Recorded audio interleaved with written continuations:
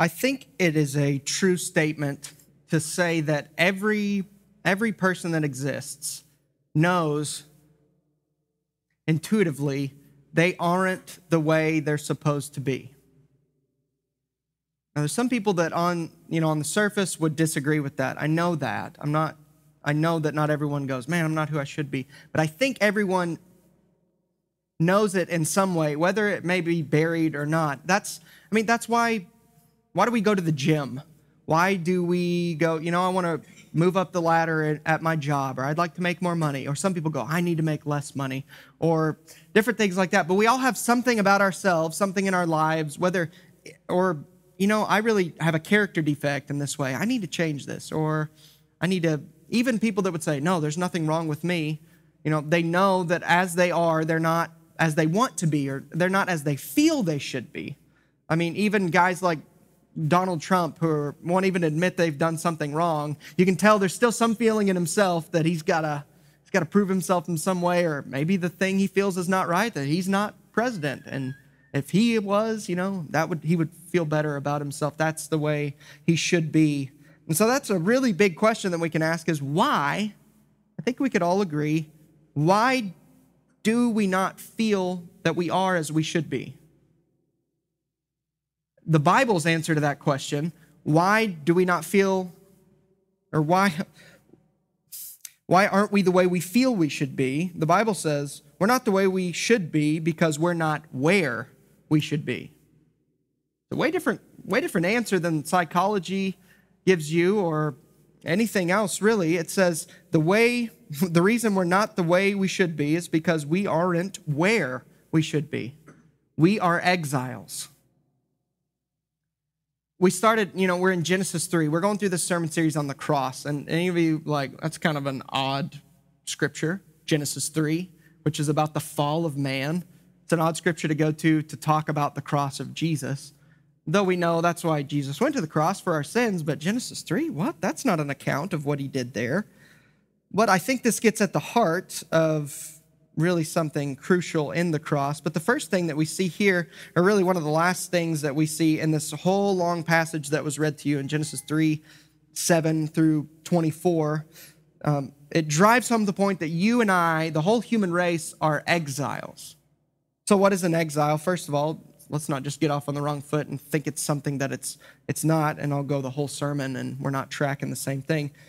An exile is the state of being barred or banned from one's native country.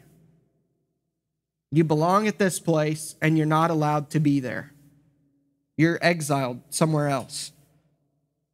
Typically for political or punitive reasons, like you did something wrong, so you have to leave, or political reasons. Our exile is not political as much as it is punitive. We don't deserve to be where we should be anymore. Look at verses 23 and 24. If you got your Bible, make sure you grab it open with me. We're not going to get to dissect every single verse in Genesis 3, 7 through 24. There's a lot there. But we are going to take a little bit of a step back and see a few of the big themes of what's going on here. And verse 7 is right after Adam and Eve sinned against God. The first sin, what we call the fall of man.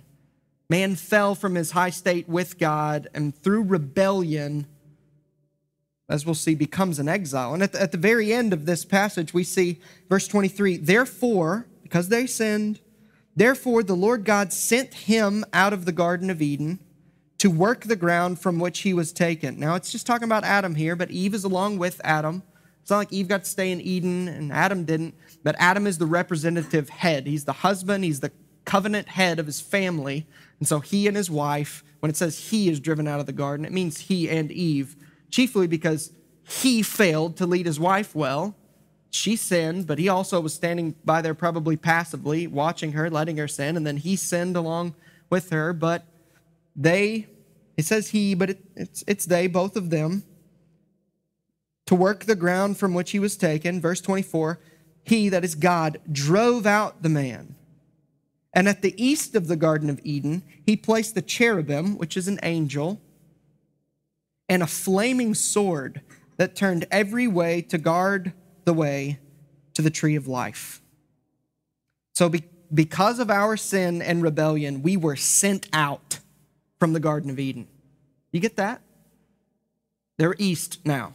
And there's an angel with a flaming sword like guarding the way. Even if we wanted to get back, a sword typically is viewed as God's justice or any justice. Paul says in Romans 13, hey, do you want to not fear the authorities? Don't break the law. They don't bear the sword in vain. You break the law, they kill you. They don't bear the sword in vain. The sword is the picture of justice, of if you do something wrong, you deserve justice. You deserve, at the worst, to die. And so there's a flaming sword with this big mighty angel, cherubim, who's guarding the way back into Eden, and we are exiled. We are outside of Eden. So the entire human race became exiles. One commentator rightly points out, the Garden of Eden was our true home. There we perfectly related to God, self, others, and the physical environment or culture.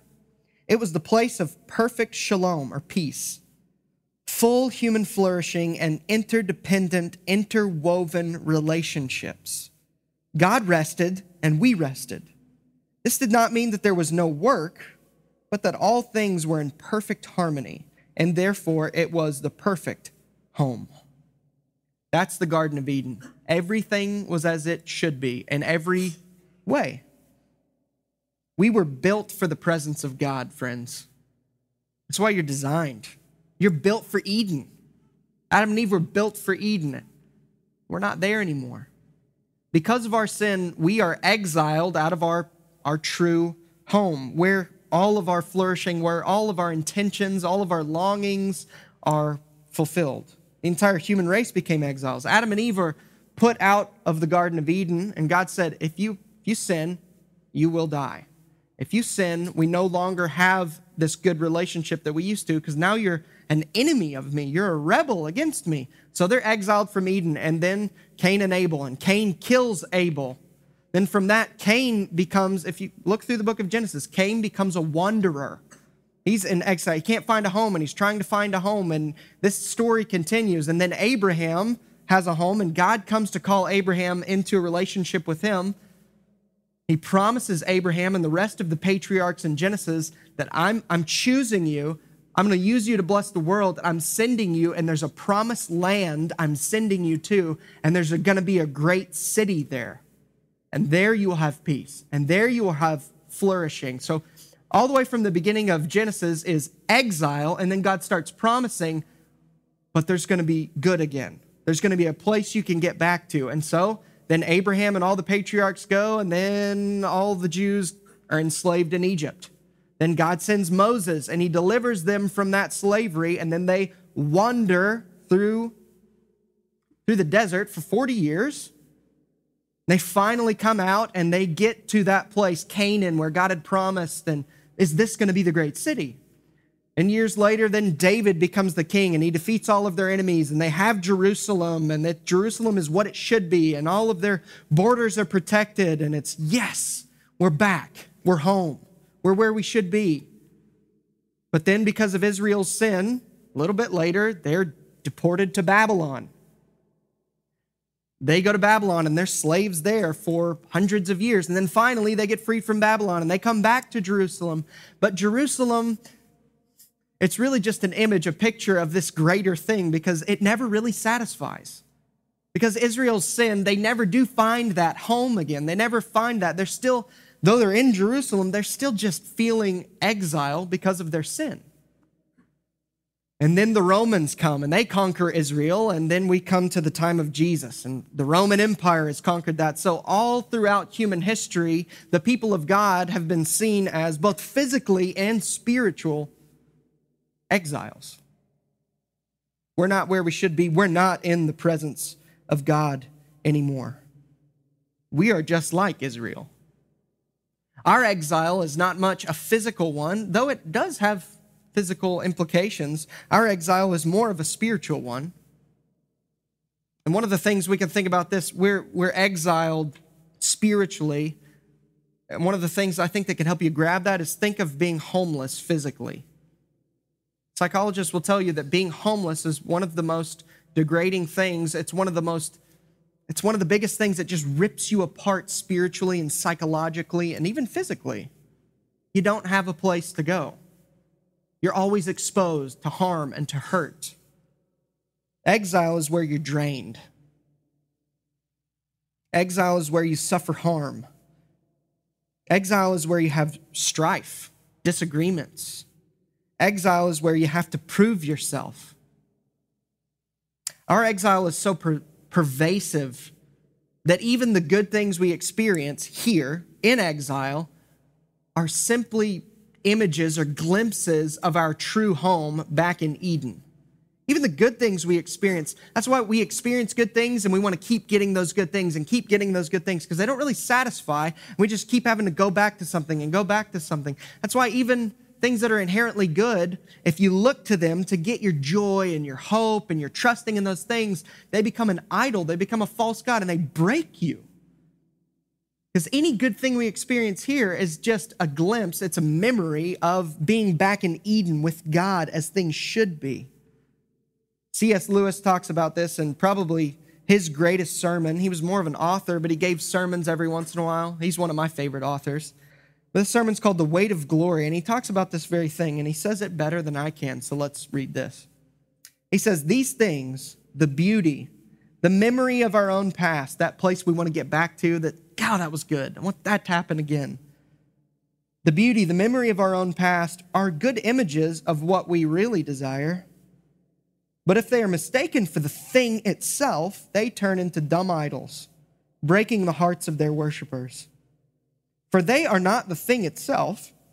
They are only the scent of a flower we have not found, the echo of a tune we have not heard, news from a country we have never yet visited.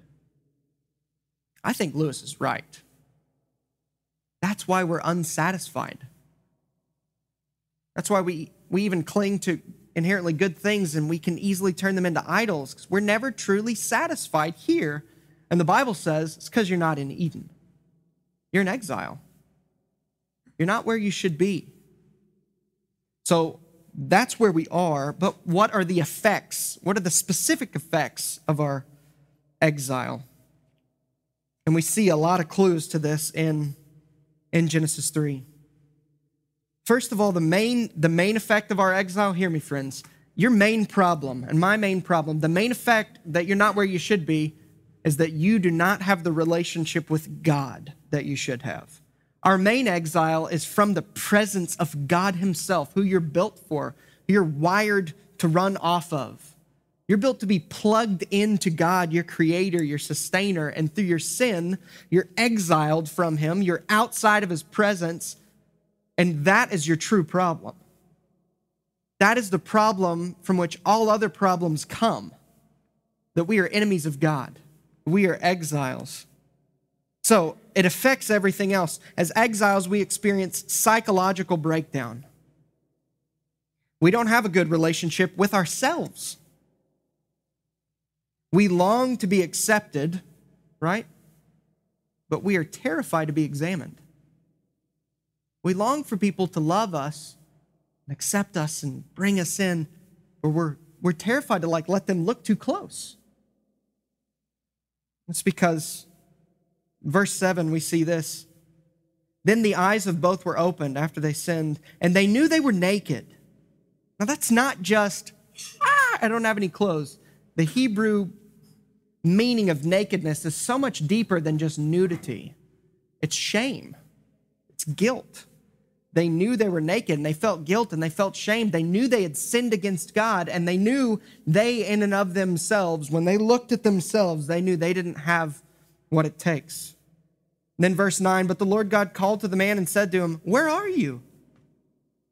And he said, I heard the sound of you in the garden, and I was afraid because I was naked, and I hid myself.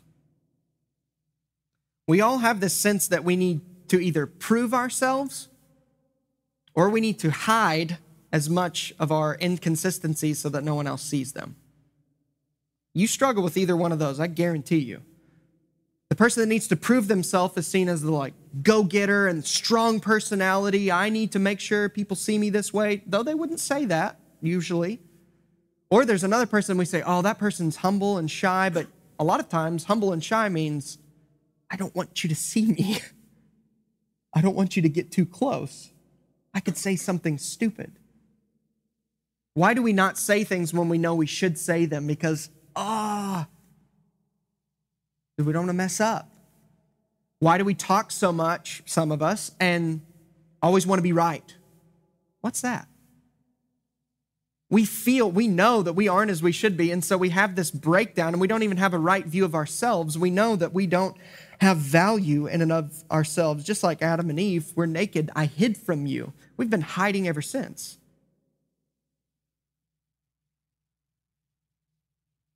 The second thing we see as exiles, we also experience social strife. Our relationships with one another are so fragile. You think about the fragility of your relationships with your friends, how fragile relationships are between countries, even your family. Like something small can happen and a small fire starts and then you're like, how did we get here? Verse 12, the man said, when God's like, what'd you guys do? Did you eat of the tree I told you not to eat of? Look, what we have the blame game right off in Genesis 3. Adam said, the woman you gave to be with me, she gave me the fruit of the tree and I ate. Adam's like, as soon as God comes, he's like, you guys, did you sin against me? Adam goes, it was my fault. We're willing to throw other people under the bus I'm still okay. It was Eve's fault. And then Eve's like, the only other person, Satan, it was Satan's fault. It was the serpent's fault. Like we even see these breakdowns start to happen, and then it goes a little bit further, and we're not going to really get into maybe what this all means, but God says, your desire, he says to Eve, your desire shall be for your husband, and he shall rule over you. Meaning there's going to be strife between men and women, gender strife. Why are your relationships so fragile? Why do we have gender wars about stuff? Why is it that men are called to lead their families and love their families and serve and provide for their families? And it's a lot of times the very thing that men do not want to do. And the wives are called to submit and follow the leadership of their husbands and help their husband lead well. It's not weird submit like slave. It's organized under the leadership of someone. The husband's supposed to be the leader and the wife is supposed to help him lead. Why is it that so many women want to be the leader and put their husband down and they want to lead? It's like, we have social strife. We have gender wars about all of this kind of stuff. Why do people get so mad when they're like, well, women are just kind of generally better at this and men are just kind of generally better at this. Now we have women saying, no, men are not better than that. And we have men saying, no, women are not better at that. It's like, why can't we just be okay with being, we're equal in value, but we're distinct and different? All the way back to Genesis 3. Our relationships with one another. And this all stems from our relationship with God. This all stems from our how we think about ourselves. We know we're not as we should be. Don't tell me what I can't do. Third, we experience physical suffering. And this is probably the one we see most frequently and that's just most pervasive and we just get easily. Life is painful and death is inevitable. I was talking to a friend just this morning. They were telling me about their grandmother who's in the hospital again, and then their mom who just had surgery, and then they are having problems with their health. And we talk about it all the time. We know that happens all the time. People are always getting sick. People are dying. Why do we have this physical suffering? Verse 16, to the woman, God said, I will surely multiply your pain in childbearing. In pain you shall bring forth children. And to Adam he said, cursed is the ground because of you. In pain you shall eat of it all the days of your life. Thorns and thistles it shall bring forth for you, and you shall eat the plants of the field. By the sweat of your face you shall eat bread, till you return to the ground, for out of it you were taken. For you are dust, and to dust you shall return. Yikes. When God says, you are dust, and to dust you shall return, he's making good on his promise. He told Adam and Eve, don't eat from the tree of the knowledge of good and evil. There's one tree, everything else for you. The day that you eat of that, you're signing your death warrant. That will be in rebellion to me. You will become an enemy of me because I've said, no, you don't need that. Don't do that. And to do that is to rebel against me and seek to be your own king. He said, you will die. This will sever our relationship if you do that. And they do. That says, you're going to return to the dust. It's going to be painful now. Friends, God, the reason things are painful, ultimately, this can be kind of like mind-blowing, and we try to wrap our minds around it. Paul says in Romans 8, God subjected the earth to futility. Sin, the reason we have pain, the reason we have suffering, the reason we die is not just like this weird magical thing of sin brings death. It's because God cursed the earth because of our sin. That seems, what? I think the reason is because we now are enemies against God. We're enemies of God. We're exiled from him. And he made the earth even so that we would taste our exile and not be tricked into thinking this earth is so great and everything is so great. I don't need God. He helps us see in physical ways what is true spiritually. We are dead in our sin. So that's why we have pain, why we suffer. We know that's true. Why do we? Well, it's because we're not in Eden anymore. Pain and death, don't miss this either. There's a big thing today that goes around is death is just inevitable and it's just part of life. And some Christians even succumb to that thinking. But friends, that is totally not what the Bible says. Death is not just a part of life or the end of life. 1 Corinthians 15, Paul explicitly says, death is an enemy. Death is an enemy. Pain is an enemy. Sickness is an enemy. It's because of sin. And Jesus is going to redeem all of that. He subjects us to it, yes, because we're sinners and we need to taste physically what's going on spiritually. But those are not things that are just, oh, that just happens. Pain is an enemy. Death is an enemy. It will be destroyed. But don't think it's just a part of life. We know it's not a part of life. Death rips us from our loved ones and rips our loved ones from us. Our own death, if that's all it is, we just die and then we're nothing. People say, death is not a big deal. It just is. You'll cease to be. We know that death separates us from all that gives our life meaning. Like, if you don't believe in God, you don't believe any of that, and you just die and it's going to be black. You say, but it's not a big deal. It's like, what? The only thing you have to live for is love relationships with other people. Like, that's the only thing that can give your life, and then that's gone. You tell me it's not a big deal? Yeah, it's a big deal. Death is an enemy. Pain is an enemy. Jesus is going to wipe that away, but don't believe the lie that it's just part of the process. It just is. No, it's not. It isn't just it is. No. It's part of our exile. Friends, this is where we really get to. The effects of our exile are profound. And you're built for the presence of God. Beholding the face of God, holding the hand of God. In Genesis, in the beginning, before sin, it says that God walked with Adam and Eve. He walked in the cool of the day, in the garden with them. We know to walk with someone, when Moses is talking about that, it doesn't just mean, we went on walks together. Like, when you walk with someone, when you say, I need someone to walk through this with me, what do you mean? I need a friend.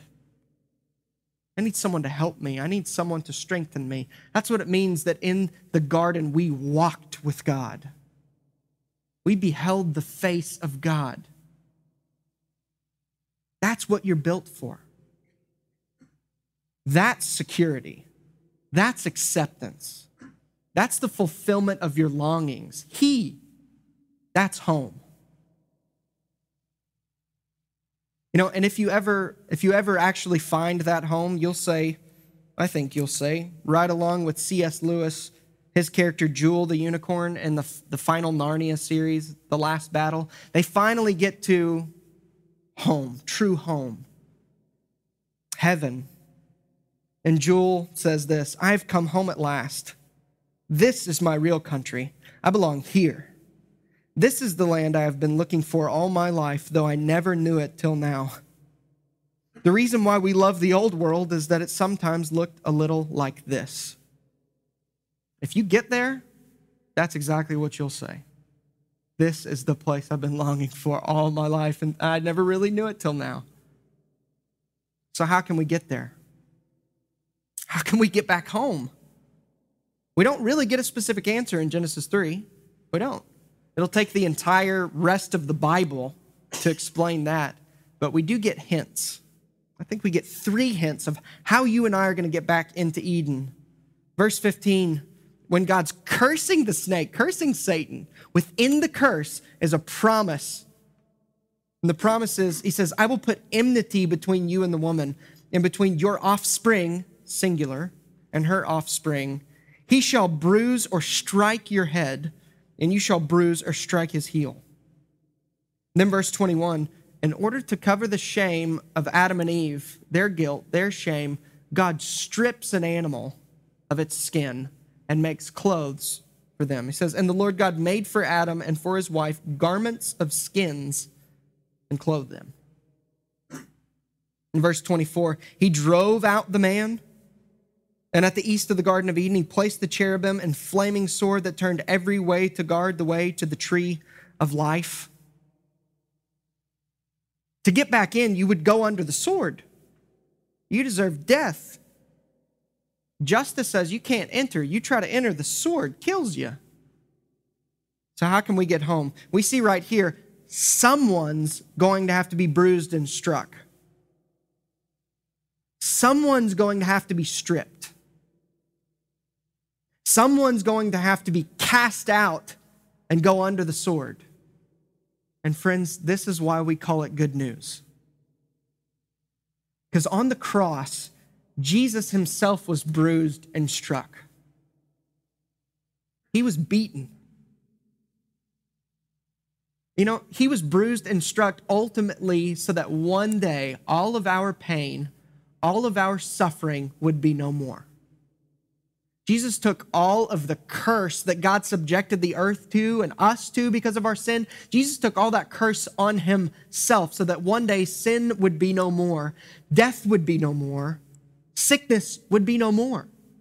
Isaiah 53 says, by his wounds we are healed. That's just not talking about physical healing now, but it is talking about spiritual healing now and one day physical healing. Jesus is going to heal everything. And it's by him being struck, it's by him being bruised that we won't suffer the physical pain that we suffer anymore. On the cross, Jesus was stripped of his clothes, naked before everyone. We skip over those verses when we read that because it's uncomfortable.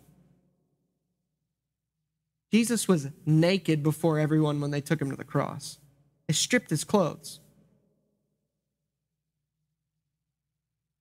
Jesus was stripped of his honor, stripped of his glory, stripped of his clothes even, signifying something deeper that's going on. He was stripped so that you could be clothed with his glory, so that you could be clothed with his righteousness, so that you could be clothed with his honor. Jesus was stripped so that you no longer would look at yourself and say, I'm insufficient. I have to prove myself. I can't say that. You know that your identity would be in Jesus. Jesus was cast out and went under the sword. And Jesus left his earthly home and came to the earth. Jesus is God. He came to earth below. Just think about how crappy that is to begin with. You're in perfection. You're at the right hand of your Father, God, and then God the Son becomes a human being subject to all of the curse that we have to deal with, physical pain, psychological breakdown, social strife. Jesus came as the ultimate exile from heaven to earth. And you know what happened to him when he got here? Yeah, he got some followers and stuff, but at the end, the last week he was alive, he enters into Jerusalem and they're saying, "Hail the King, Hosanna in the name of the highest." And a few days later, the same people are yelling, "Crucify him." Yeah, he had friends, and you know what happened to him the night before he died? When he's praying in the garden and the band of soldiers come, what do? Peter tries to cut a guy's ear off like a goon. Jesus says no. Then they all run away. And Mark, and many people think it may have been Mark himself, one of the disciples is said to run away naked, like his outer garment is taken. He's running away like in his underwear because he couldn't get away from the soldiers and runs away naked just to get away from Jesus. He was abandoned by his friends. Peter, one of his best friends, who had just said, "Jesus, I will die for you." Jesus said, "I'm going to the cross to die." Peter said, "I'm going to go die with you." He says, "Will you?" So before daybreak, you're going to deny even you know me 3 times. We're told the third time Peter denied him and Jesus caught eyes through a courtyard. He looked at Jesus and Jesus looked at him. His best friend denied even knowing him. His family thought he was insane. His family came to take him home because he thought he was out of his mind, saying he was God and he could take away sin. It was only after the resurrection that his family was like, "Oh my gosh, he's God. He's our Savior." He's abandoned by his friends. He's abandoned by his family. He's abandoned by the judicial system. The high priest, who's supposed to be the representative of God and uphold the justice of the law of God. You know, the night before Jesus dies is the night before the Day of Atonement. And if you remember, what's the high priest supposed to be doing the night before? Staying up all night, praying, confessing sin, because the next day he's going to go into the Holy of Holies and he needs to be clean. What was he doing the night before that Day of Atonement? He was arresting Jesus falsely, giving him false trials, and ultimately working it so that he would put an innocent man to death. This is the leader of all the religious people in the area, is abandoning Jesus. The Roman Empire abandoned him. In every single way, Jesus experienced your exile, my exile. Finally, Jesus was not crucified inside Jerusalem, the great promise of that great city. Jesus was taken outside of the city and nailed to wood. And on the cross, Jesus did go under that sword. But it wasn't from an angel. It was from God himself. It was God the Father unsheathed his sword of justice and cut Jesus to pieces. Because you deserve that and I deserve that because of our sin. Jesus was exiled out of his Father's loving presence and baptized into his wrath. That's what you deserve. That's what I deserve.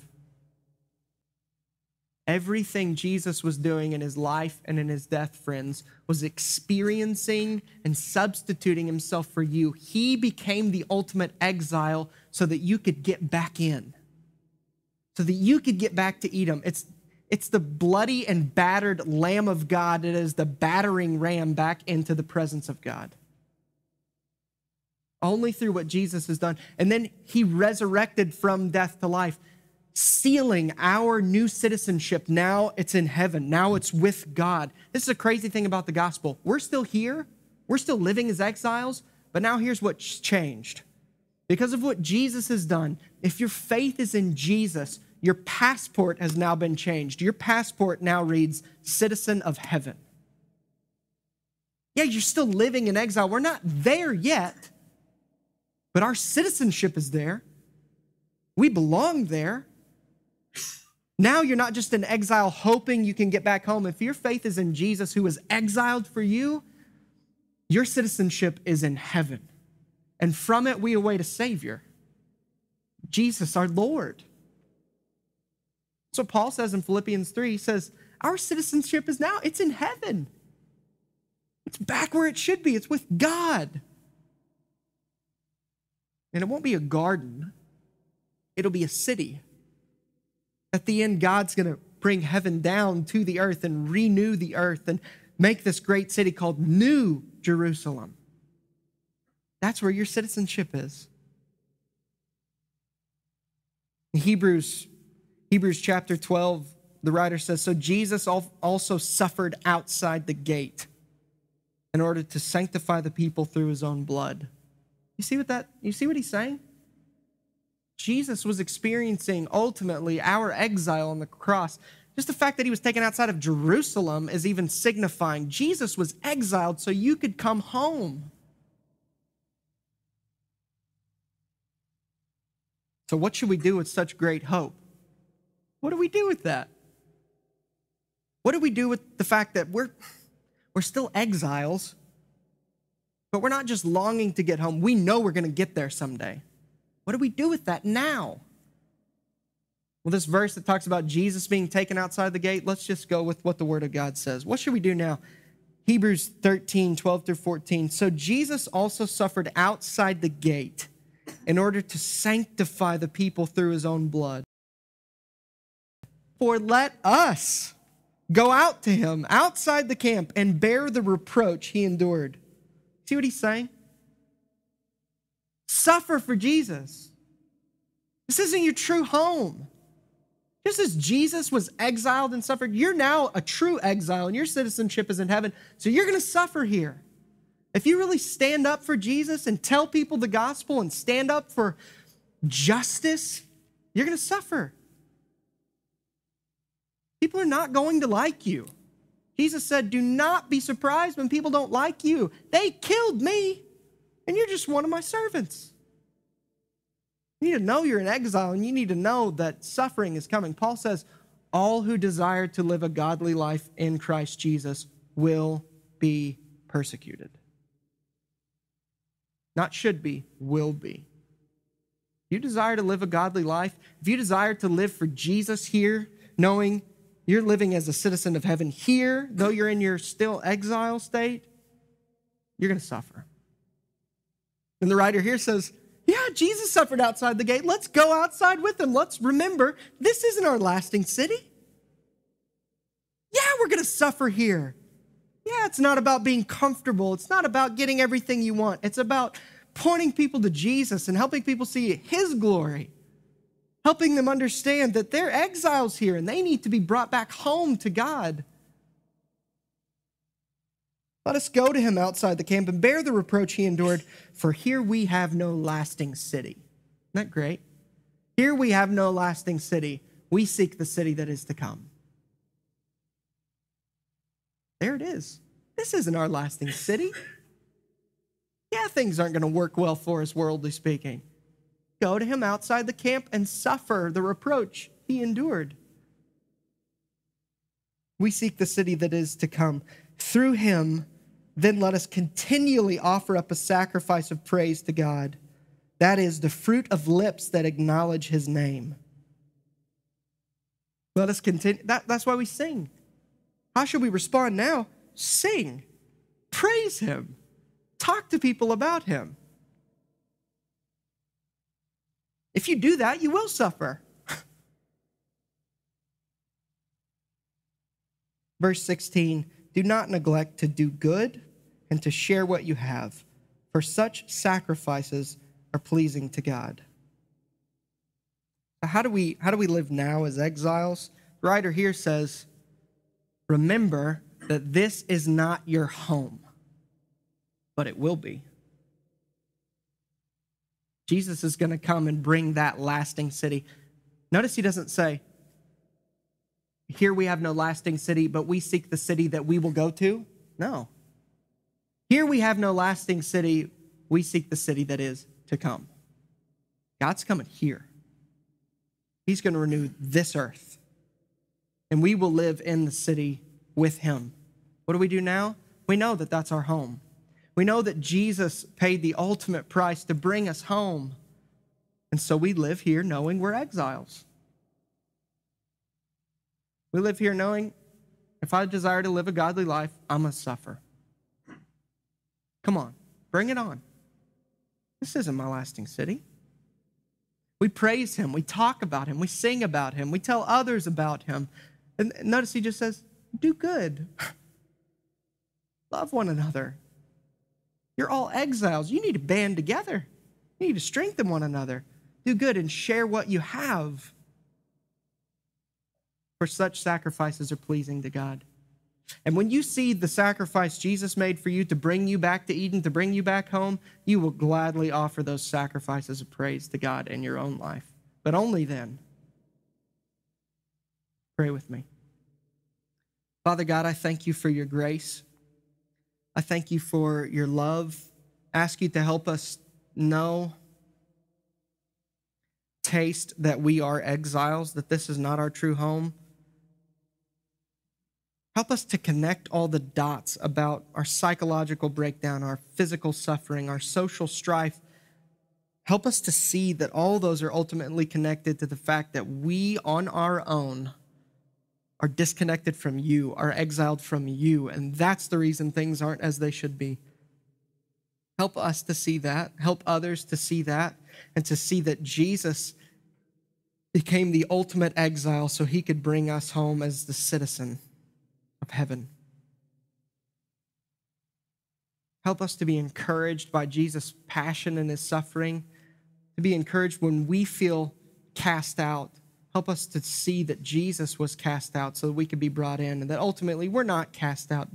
God is bringing us back into himself. Help us to see that. Help us to taste that. Help us to long for home and know that anything good we experience here is just a taste of what it will be like when that lasting city comes, when you bring it by your grace. Help us to trust Jesus and what he's done. Help us to not look to ourselves, but look to him and be changed and live. It's in his name we pray. Amen.